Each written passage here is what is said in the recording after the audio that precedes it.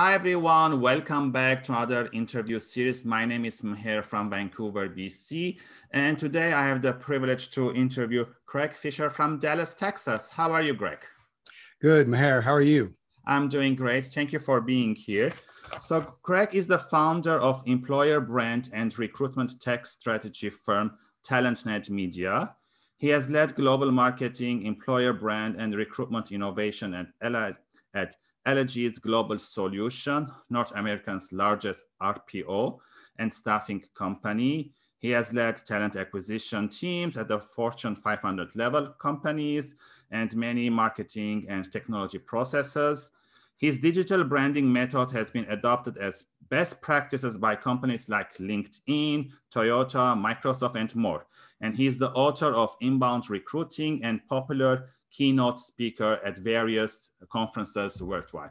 So Greg, as we are in the pandemic almost ending now, so what are some of the trends or recruitment trends that you have seen that's been emerging and we're going to continue seeing that moving forward? Yeah, so right now we hear a lot about a lot of blue collar jobs are having a real trouble getting people to apply to jobs. And the cost for an application on places like Indeed is skyrocketing. So employers are having to get very creative to get people to apply.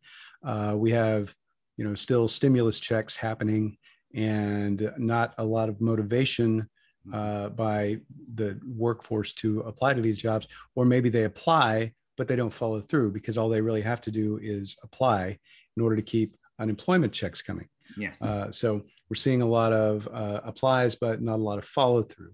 And so engagement is going to be key. Speed is the name of the game, reaching out to people as soon as they apply, if possible, and getting them a light or fast apply process. Don't make people go through an assessment and a 30-minute application right up front. Get that light apply process or quick apply process. Reach out to them, get an interview scheduled, and follow up right away and show a lot of enthusiasm for these folks if you really want them to join your organization.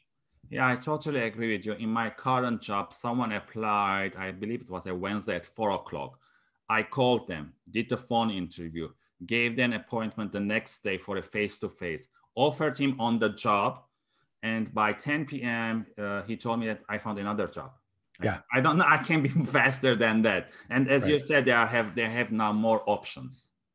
They do, and so everyone is struggling to, capture the same types of people. Correct. All the personas for these jobs are very similar, and so we're seeing a whole lot of overlap in the methodologies that companies are using to title their jobs, putting the wages in the job title, and talking about immediate start, no experience necessary. I've been working on a project for Ross stores, Ross Dress for Less, for their warehouses. And there are certain regions in the United States that are having particular problems. In this one area we're focused on right now, in Michigan, there are, or Pennsylvania, there are 96 warehouses in this one area. And so, that's a lot of competition.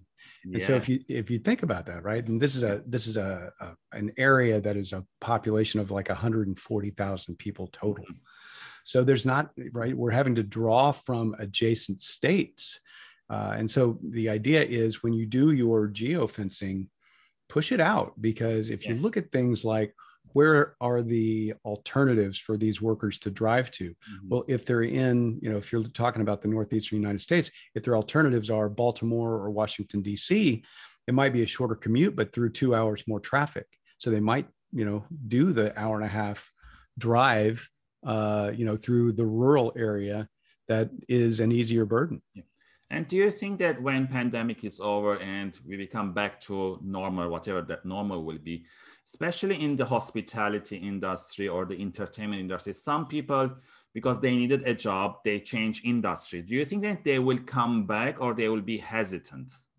Yeah, I think there's going to be a bit of both. So what we do have, which is a good thing, is a constant churn of college students, right? And right now we have a really weird scenario where college students are sort of they've only got one foot in.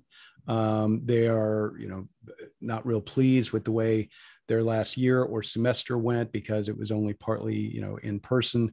They're not sure about the next one. A lot of them have rethought the whole idea of college or, what their path is going to be. And so we've got these kids who are possibly, doing a lot of remote, maybe living back at home. And so that changes kind of the workforce scenario. Now, in the college towns, that might not be as good of a thing, but in the bigger metropolitan areas, it is good. And so we have to rethink also reaching out to our older workforce, right? There are people who would love to come back into the workforce that, left at, a high level, but they don't really want that necessarily salary. They might want benefits and just some security and some extra income and something to do.